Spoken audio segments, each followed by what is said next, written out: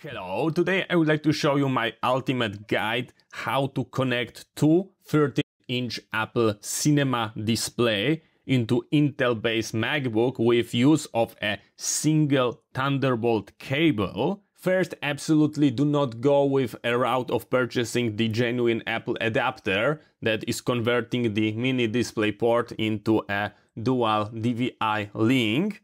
I was trying to do a different combination, go from a USB-C into a DisplayPort, then converting that DisplayPort into a mini DisplayPort, but it won't work. Absolutely do not follow that route. There is a one great good streamlined solution that requires just purchasing a one single component. Element that you are looking for is a 3D Club USB 3.2 Gen 1 Type-C to Dual Link DVI adapter. Extremely important, it must be a DHCP-OFF version. There is a different one that got exactly the same name, exactly the same look, but it's going to say that it's got a HDCP enable to on, and it will not work with your 13-inch Apple Cinema display. So here is the correct model number. Here you can see the barcode. This is how our adapter is presenting. We've got a USB-C plug on one end, dual DVI link on another one. Here we've got another time information that HDCP is off, and this is the model number. So we've got two of them because I've got two 13-inch Apple Cinema display.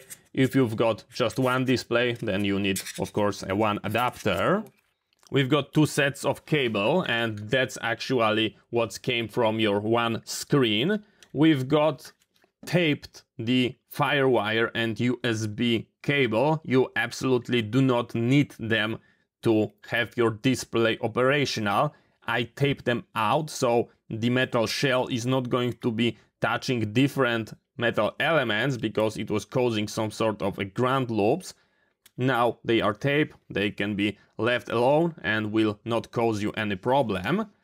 We are interested in the power cable that looks like this and goes straight to your 150 watt Apple Cinema display power supply, and our dual DVI link.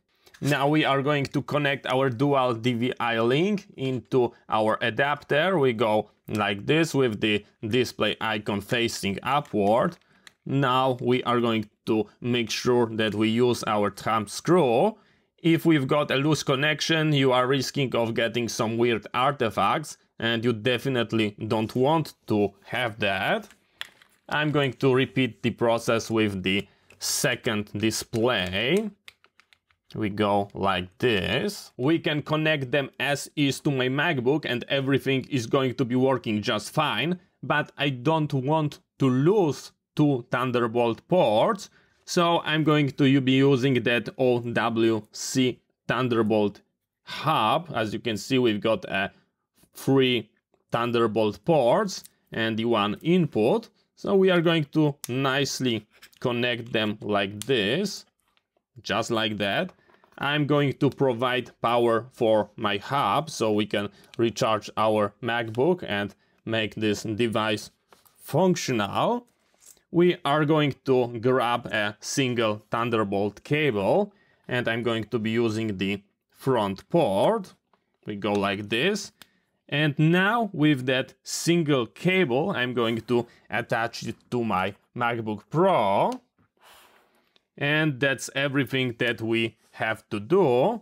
We just wait a second, we've got the logo, and our two screens are going to be detected. Just give it one moment. I'm going to show you what to do just in case you are going to get a bad resolution. So as you can see, we've got picture of those two screens. Let me log in.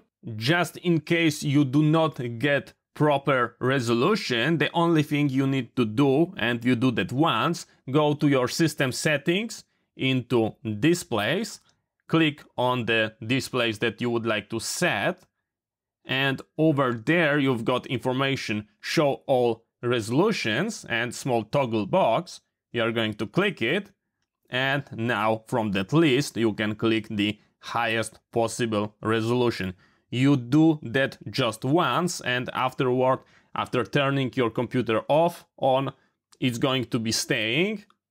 And as you can see, everything is working fine. I can jump between those two screens, and we've got the high resolution. So this is how you do it. As you can see, we are using just a single Thunderbolt port to both charging the Mac and running those two screens. Thank you very much for watching. I hope you find that interesting. See you next time, and bye bye.